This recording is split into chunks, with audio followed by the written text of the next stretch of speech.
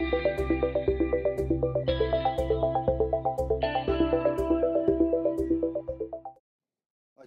so it's a real pleasure to be here at Ian's retirement do.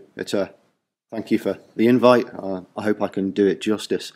So I'm going to tell you some of the work we've done at St Andrews, and obviously the link to St Andrews is quite clear for Ian because that's where he did his first degree. And one of my colleagues, John Walton, remembers Ian fondly, and we've seen him. Ian's been up many times since I started up there, and I've got a little picture later on to say that a little bit about that. So what I'm going to talk about or tell you about is what we've been up to, I suppose, in a way. So running through the group, the backbone of the group, it started off with natural product synthesis, and it was very much the sort of polykey type things, but obviously a little bit smaller because my group is a little bit smaller. But really trying to work on natural products where we could achieve something and take that natural product and then try and do something with it and see where we could go with it from a biological perspective, and that's a theme that's developed, and this has enabled us to move into the idea of designing chemical probes to elucidate protein targets, but also addressing biological problems through synthesis. Alongside that, I've also taken the opportunities to move into slightly funkier areas for me as it started. So we've worked in brushed polymer drug delivery systems for Alzheimer's targeting therapies. Also moving into flow biocatalysis, really taking advantage of enzymatic transformations, which a lot of my colleagues in the biomedical science research complex have developed these or found these enzymes, and then really trying to get a handle of them and what we can do with them to actually make useful products. So, for instance, the inositol synthase is we've taken that and be able to make chiral inositol derivatives on reasonable scale, we'll talk about gram scale, overnight by breaking the symmetry plane from glucose 6-phosphate. But also looking at making CMP sialic acid in one step overnight, sort of breaking the backbone of sugar nucleotide synthesis by using immobilized enzymes. Right, so I suppose to give you a snapshot back to the 6080, I talked about this project, and this is still the longest running project in my group. So it's a project I started in 2005 and it's still going. We finished the synthesis quite early, well quite early, 6 years in. But then what we discovered was it actually had some interesting biological activity. It was a potent inhibitor of T-brucite, the causative agent of African sleeping sickness. And that got us thinking because we weren't expecting it, and that got us involved in a whole load of biology with Terry Smith, a collaborator who's a good colleague. And then we started to drill down and try and understand the shape and structure and see what's responsible for the activity. So we got down to these sort of simplified triazole type derivatives. And I think we got to JM425, I think it was about 6080 when I was there. So we then optimized that a little bit further. We got to alpha 46. So all the students have names, so that's the numbers they come with. So alpha 46 led to alpha 72, which is the photo affinity probe, which we enabled us to isolate or identify the ATPase, so complex 5 as the biological target in this system. And fortuitously, around that time, John Walker from Cambridge published the structure of the T-brucite ATPase, and that enables us to move into a sort of more design phase. So we can actually start, essentially very crudely, in an audience of medchems for a synthetic natural product chemist, we started throwing structures in gold at the X-ray to see what fitted, and that basically got us to these sort of bis-aryl type compounds. So this is just one example, MKZ Maria's Zakharova's compound, where we have this bis-aryl compound, which really has quite low activity towards the bloodstream form of the parasite, but also has very good selectivity, which was really what we're looking for. And we've actually moved further on with greater simplification, where we've got a 1 micromolar compound with essentially 500-fold selectivity. So that's just to give you a demonstration where we've taken what is a relatively greasy-looking natural product and transformed it into something which is becoming a little bit more medchemish. I would say a little bit more medchemish. I wouldn't say it's medchemish at all, but it's on its way. Right, so what I want to do today is tell you two little stories, or try and tell you two little stories, depending on what Nelson allows me to do and the rush for coffee. And we start off in Langugue Island. You tell me that's wrong. Yeah, so it's an island off the north coast of Germany, which is very popular for holidays. And Rolf Muller did a collection there. And he basically isolated these family of compounds, these pyranosols. And these are quite unusual compounds, I thought, when they first came out. They've got oxazoles, a chloropyrrole, and a dihydropyrone type motif, or lactone at the top. And from my point of view, that looked like a really interesting scaffold to try and develop and see what we could do with it. And their biological activity was not very good. They didn't do much. It was like, well, let's see what we can do with them. Or what they did, they screened it very. They didn't screen it against very much. And so we set about trying to make these molecules. And following Rolf Muller's isolation, Marcus Kalesa completed Pyranol B in 2017. So we were like, oh God, he's made it. What are we going to do now? So this is our strategy, and we took it quite simply and just basically split it in two, looking at the oxazoles, the key framework to build up, and that all went swimmingly well to a point. So we started off by basically making the chiral bit, the polyketide bit in a way, by using a sort of Felkian directed mucky armor aldol, which set up the stereochemistry one, which we could then cyclize and then convert by myrrhine salt to the enol ether. So that worked really well. We then strip off the protecting groups, then fortuitously, to aid our characterization, this crystallizes the TFA derivative, which then confirmed the stereochemistry at that point. And then for the chloropyrrole, we relied on some really old classic Novo-Nagel reactions chemistry, which worked beautifully to basically allow us access to the two differentiated, protected chloropyrrole units that we wanted to bring together. So this is where it started to go wrong. So we couldn't really couple these very well. So the sort of direct coupling was a sort of 24% yield, say goodbye to all your material type step. And then we eventually got around that a little bit by basically protecting the primary alcohols, the Tez ether, and then amidation. So that improved the yield a little bit, but then when we do the cycle of dehydration with DAST, then we get hit with a 52% yield to get to the oxazoline. So we weren't particularly chuffed at that point because we'd just been burning through material, and Ross, who was the guy working on it, came to me one Friday afternoon and says, I'm just going to do this. And I said, why are we going to do that? Because that ain't going to work.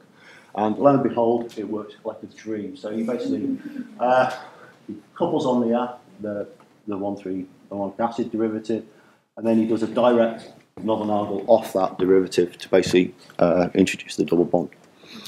So that worked really quite sweetly. And then the DAST cyclization slips around to get to the oxazoline.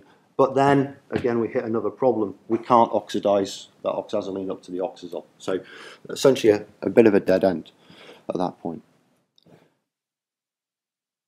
But a slight tweak is we go back and then just oxidize the alcohol from the top point. Usually have a laser pointer, but I'm scared of using a PC.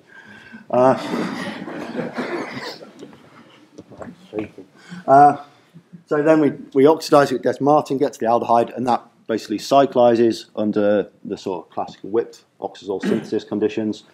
With the presence of DBU, we get 7% over 2 steps. And I'm like, oh, Jesus, this is just not going to work, is it? And then, effectively, Ross had seen that this was working well, but then when he put the DBU in, it all was going to pot. So when he didn't put the DBU in, essentially gets a 79% yield over 2 steps. So I didn't need the extra base push. So all was looking good at this point.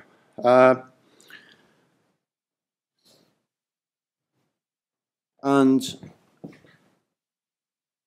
what we found is that we actually didn't get the product we're looking for. We actually got the double bond isomer, so this is not essentially the pyranozole A2, so another member of that family. And we then took that forward. And this is where this story sort of meets a really sort of frustrating end. So I want your advice on how to solve this problem. So we've been hitting our head against a wall in this step, which is just a reduction to take down that the primary alcohol for about 5 years. We've got over 200 mgs of this stuff in the fridge. And we can't produce it. We can't touch it with lithal, dibal. It just sits and looks at it. It doesn't actually do anything. And even when we went through to the T-butyl thioester derivative, we repeated the same chemistry all the way through with the T-butyl thioester. We end up with the same problem, that we can't actually reduce down the thioester down to the primary alcohol. So we're still sitting there. So if anyone's got any ideas, or you want to try some material to try it out, I can quite happily send it again. Yeah. So this is the sort of summary of where we're at. Essentially how we built it quickly up, but we actually took this product and tested against our T-brew site, and it actually comes back as being quite active, sort of 14 micromolar activity. I haven't got Nelson's sign yet, but I'm worried. So pre-coffee awakening call. So bacterial infection, so a slight change of tack. So obviously antimicrobial resistance is a big problem, and one of the things that been working with compounds or diseases which affect Africa, it became clear that antimicrobial resistance in Africa is a bigger problem already than we acknowledge in the developed world. And bacterial treatable disease causes about 5.7 million deaths per year. And in Africa, so bacterial infection accounts for about 25% of all mortality. And really one of the challenges is trying to how to address that. And obviously the WHO have their AMR most wanted list, which includes gram-positive, gram-negative bacteria. And amongst those gram-positive bacteria, the big ones on that list are sort of C. difficile, MRSA, vancomycin-resistant enterococci, all the big ones that are quite associated with hospital-acquired infection. And how does that feed into what we're doing? So in 2015, a colleague of mine, Ulay Schwartz-Leineck, basically discovered a whole series of proteins which are expressed on the tips, the pili tips of gram-positive bacteria. So these are the fibrils which are responsible for basically post-adhesion. So basically the bacterial cell tumbles along, binds to the cell. And this has a thioester of all moieties in there. It's basically formed from a glutamine and a cysteine. And it closes and expels ammonia. And this is viewed as being a sort of covalent linkage or bacterial warhead for basically adhering to cells. So whereas the sort of general view of designing an inhibitor for adhesion was based on sort of interactions of van der Waals radius or hydrogen bond interactions, this is actually forming a physical linkage. And this has been found in about 40 thioester containing surface proteins across a range of gram-positive bacteria, and this is like defined by this red domain here. So I've got 5 minutes. Oh, loads. Right. So, and it's found in all the goodies. It's found in Streptococcus pyogenes, the one that causes strep throat, Clostridium peregrines, Corynebacterium difficile, Bacillus anthracis, if you're unfortunate enough to get that one, and C. difficile. So Ulay has basically crystallized these proteins, and he's basically got a whole family of these protein crystal structures now. And what you find is that in that pocket, it's a very narrow pocket. It's responsible for sort of binding a lysine type residue from a system. And really trying to look at methods to inhibit adhesion is where we're heading with this. So to give you a demonstration of how this sort of process works, but if you take a native cell, then you basically put it with a sort of thioester construct with some tagging, and you can tag it onto a green fluorescent protein. You can basically, if I can, where's the laser pointer thing?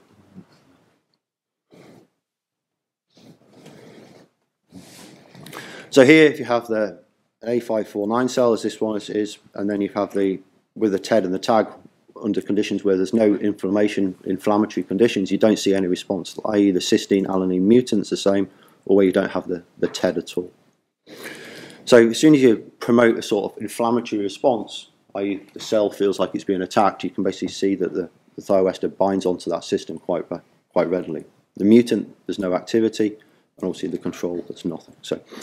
So another thing we really looked at in terms of this collaboration was basically taking a system which doesn't express a thioester. So we looked at a lactococcus, which natively doesn't have a thioester, and he looked at the effect of the SFB1, so the strep pyogenes system, the thioester domain from there, along with the cysteine alanine mutant. And you can see this, essentially, the binding of the expressing SFB1 systems onto the fibrinogen systems with this mutant engineered lactococcus strain. You can see it binding onto these fibrinogen fibers. Whereas the one where it's basically essentially got dead TED, it doesn't bind at all. So this is a positive way, or a positive outcome of this sort of process.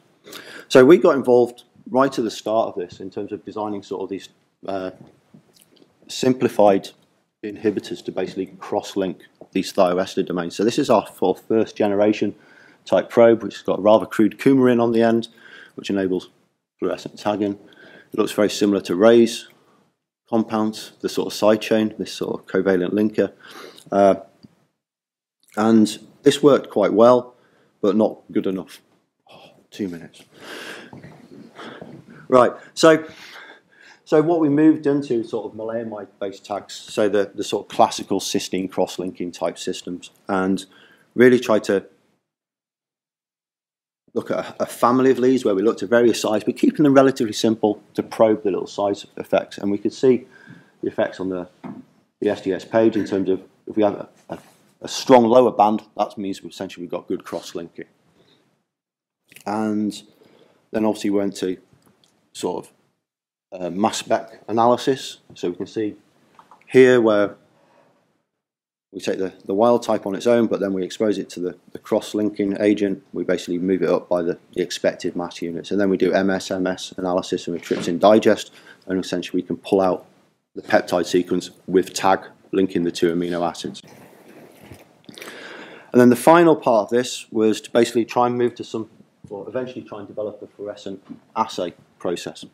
And we've done that by using these strain-promoted click type reactions, basically on the same type of construct, basically get to these type of systems where we'd expect to see the fluorescence in the one where we basically get it to work. So essentially that's where we are in terms of a rapid update on this project. And this is where we want to go. And I know I'm getting passively aggressively looked at. So this is where we are in terms of this project, and these are the ongoing efforts in terms of Callum's work as he wraps up to finish his PhD. And we're looking at bringing that forward and trying to move that forward in terms of ultimately developing an anti-adhesion type therapy / drug as a possibility. Obviously, I need to thank everyone who's done the work, because I sit in an office, and thank both past and current, but obviously, and my collaborators, and obviously the people that have done the funding, but also to acknowledge the impact of Ian on my career in terms of guiding me and everyone in this room to where they are today. And this is a most recent trip, because in June 2019 when Ian came up to St Andrews down on the beach. So thank you Ian, thank you the organising committee, thank you everyone for your attention, and hopefully I'm on time.